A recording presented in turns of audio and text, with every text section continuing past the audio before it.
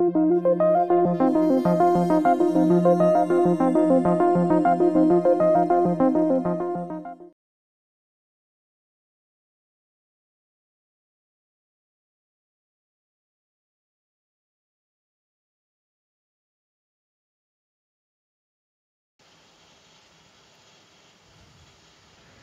seconds. Vehicle is on internal control.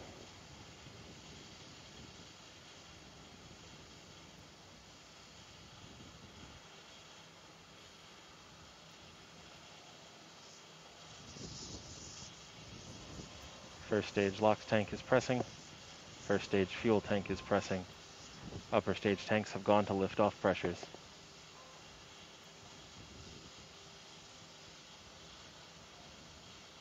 "30 seconds.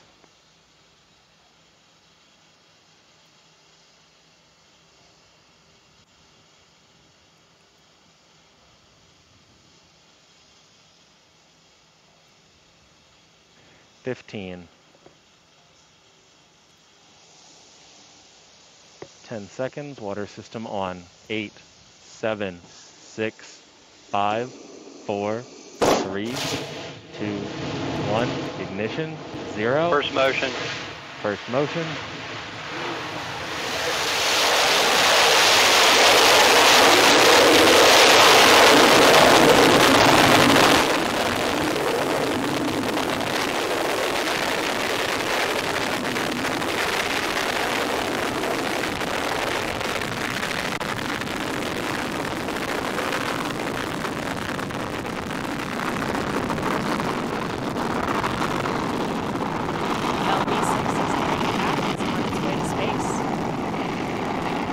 Our next objective is Max Q.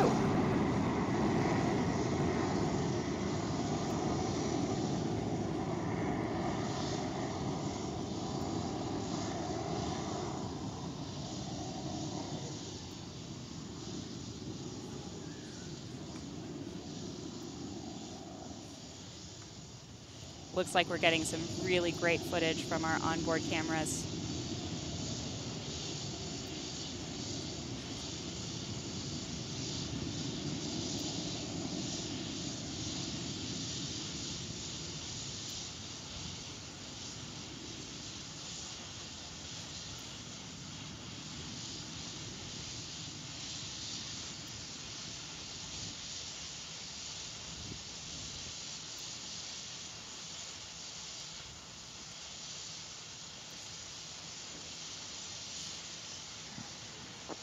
Rocket has cleared the island.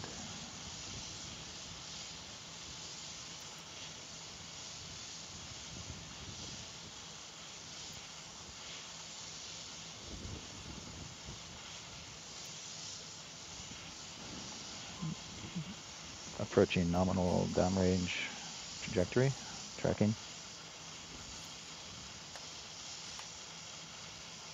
And at this point, we should have also passed max Q, which is the period of maximum aerodynamic pressure on the vehicle. This is a significant milestone and the most physical stress the vehicle will experience during launch. Our next milestone is MECO, or main engine cutoff, which is about 30 seconds away.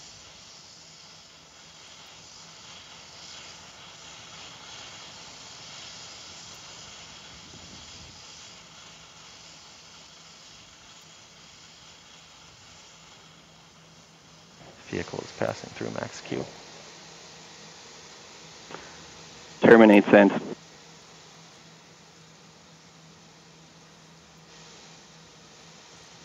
Terminate received.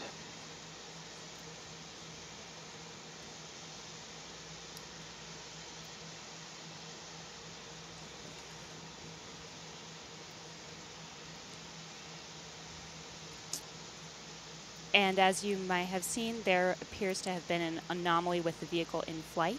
And we will first and foremost ensure that our team and others are safe. We take great safety precautions to ensure that no one was put in danger by an event like this.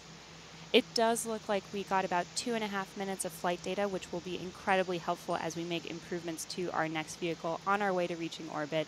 And any flight where we get some data that we can learn from is a successful one in our mind. Although we Although we did not achieve our primary objective today, our team will work hard to determine what happened here. And as we dig into the flight data, we are optimistic about the future and our next attempt. Let's go ahead to some quick words from Astra's founder and CEO, Chris Kemp.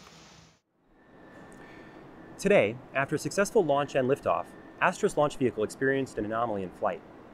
While we regret that we were unable to accomplish all mission objectives for the Space Force, our team captured a tremendous amount of data from the flight. We will work closely with the FAA to complete a mishap investigation. Behind me is LV0007, which will be updated based on what we learned from the flight so we can begin servicing our backlog of over 50 contracted launches. I want to thank our team here at Astra, our partners at the Pacific Spaceport Complex, and I also want to thank our government customers and partners, the Department of Defense, the United States Space Force, the Defense Innovation Unit, FAA, FCC, the Coast Guard, and the community of Kodiak, Alaska. We look forward to seeing you at our next launch. For now, that is going to conclude our live coverage of the LV0006 mission. I want to give a big thank you to Astra for allowing us to be very transparent about today's test flight, and just a big thank you for today's partnership and bringing live coverage of the mission. A big thank you to you, Carolina, for joining me as well. Thanks, Thomas. It's not what we were hoping for today, but thanks for having us, and we hope to be back on the pad again soon. Absolutely. From all of us in NASA Spaceflight, the well wishes to the Astra team, hoping to see them back on the pad soon. For all of you watching, thank you so much for joining us. Stay tuned for more spaceflight news coverage. Until next time, see you then.